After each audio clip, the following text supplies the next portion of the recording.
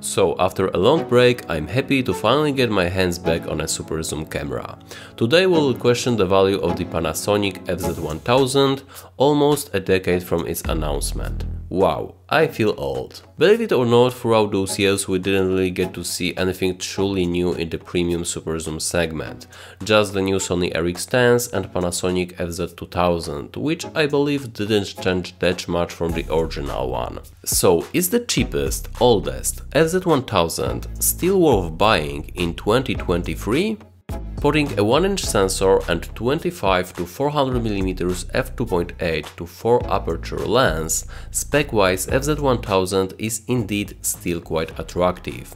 Without further ado, let's move to the performance, looking at some unedited JPEGs first. Its 16x zoom may not sound impressive against smaller sensor cameras with more than 50x zoom, but actually, farther you go with the focal length, the less noticeable the difference becomes.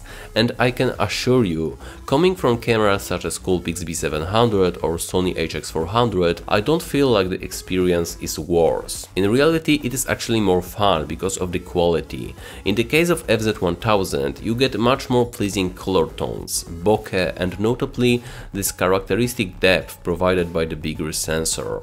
For me, it was like re-experiencing super zoom cameras, and I honestly couldn't picture myself going back to the smaller sensor ones after seeing this. The difference is just night and day. Out of the camera results are great, colors are very accurate and natural, the dynamic range is decent, and the level of detail is comparable to other 1-inch sensor cameras I've tested, which means it's very satisfying. In short words, just a great all-in-one performer, excellent for family use as well as bird, nature and people's photography. Also, the stabilization in stills is impressive, no problems shooting the farthest objects even at maximum zoom.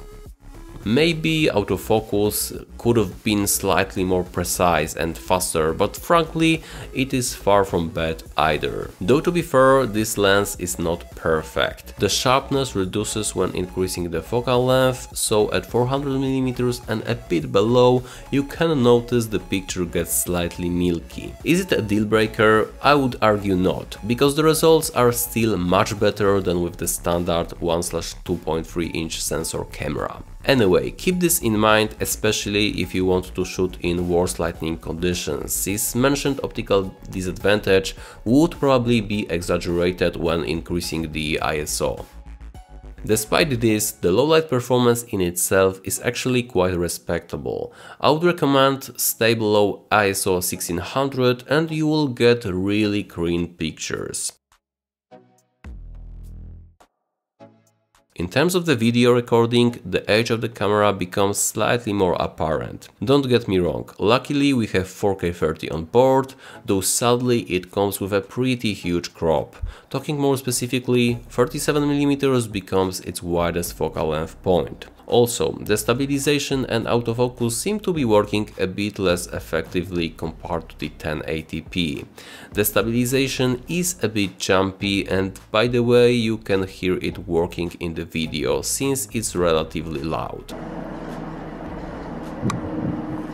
On the other hand, the video quality in itself is quite decent. The level of detail, color accuracy and dynamic range are all there on a good level, so in the end the camera may actually serve you well, especially when recording farther objects. With the mentioned crop you get a reach of almost 600mm.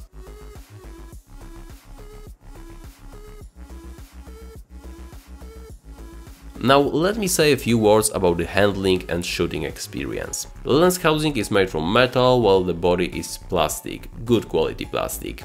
Used composite has nice texture which is pleasant to the touch. The grip is fairly ergonomical, although with such lens capabilities you can't ignore its rather heavy weight of 800 grams. So to be expected, this camera is not exactly the most comfortable one to use with just one hand. My only serious concern is the poor placement of the ISO button, far from comfortable reach. Weird, because it's generally one of the most often used controls. The user interface, as you would expect from a Panasonic, is one of the most responsive. Also, the menu is fairly intuitive, though has a bit of information overload. But my probably biggest issue with it is that you can't set up video settings once and for all. You always have to switch the camera to the video mode, even for such a simple thing as recording in 4K resolution. When it comes to the screen, I like that it has proper articulation, also the quality is great. Even in direct sunlight I didn't have any issues whatsoever. That being said, I don't think it has a protective layer on top, so be very careful, it's probably easy to scratch. Even better is the electronic viewfinder in here. It's just crazy to me that the quality is still up to date even after a decade. Impressive magnification as well as good colors, contrast and superb resolution. In conclusion, I had a really fun time with the Lumix FZ1000, but the main question remains, is it still worth buying nowadays? Well, if you ask for some brand new leftovers priced at $500 or more, I'm not so sure, but if you can find this camera for $300 to $400 used, then it is a really good deal in my opinion. Probably the cheapest way to enter the premium super zoom segment. And I know, then there is also the Sony RX10 and the RX10 Mark II, but those have only 24 to 200mm zoom lens, which I believe on top of that also struggles with similar optical imperfections as the Panasonic FZ1000.